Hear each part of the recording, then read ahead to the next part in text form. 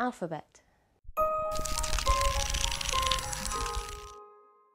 An alphabet is a number of signs or symbols used in a writing system arranged in a particular order. My name's Anne Tillier and I'm a documentary film editor and a writer.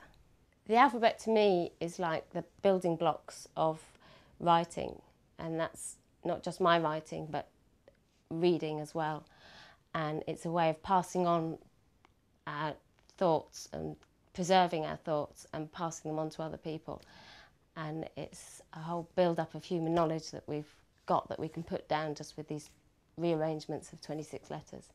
Obviously without the alphabet I wouldn't be able to write and tell my stories, but more than that I wouldn't be able to have heard voices from the past of people that have written down their stories that we can still read. I think everybody remembers learning their ABC from a time when learning was still fun and entertaining, and it always meant that there was a tune to sing and lots of pretty pictures to look at. And each of the different letters seemed to have their own character. The S was always friendly, or the K was always seemed quite exotic, and I think everybody had their favourite letter. It's the physical alphabet that has allowed all the accumulation of human knowledge.